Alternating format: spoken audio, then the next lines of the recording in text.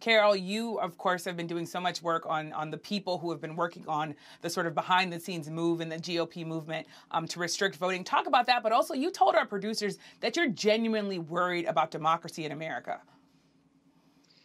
I think that Warnock has it exactly right, that the democracy is imperiled. You know, as journalists, what are we looking for? We're looking to see where we should skate to, where the puck is going to be. We're not following the puck and chasing it. We want to get to where the puck is on the hockey field. Well, the puck right now, in my view, is all of the elections that are going to be held in 2022, where we're going to have midterms in which I would guess and estimate, based on the rhetoric, a lot of Republican officials at every level of the game, from dog catcher to, senator, they're going to be saying, wait a minute, my election was rigged.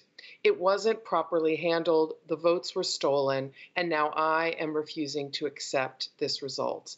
Imagine that, Yamiche, happening in multiple states with multiple people. There, as I said once before, there aren't enough sandbags to sort of stop and stanch that flood.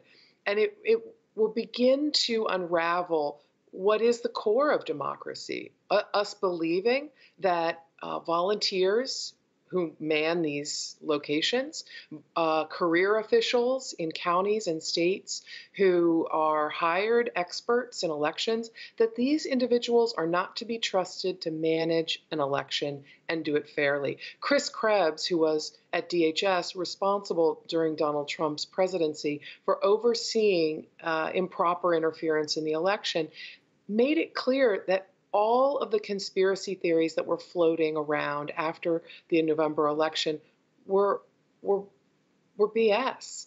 And he made it clear that not only did he just think that, they had drilled down to monitor the election and determined palpably, demonstrably, that all those theories were false.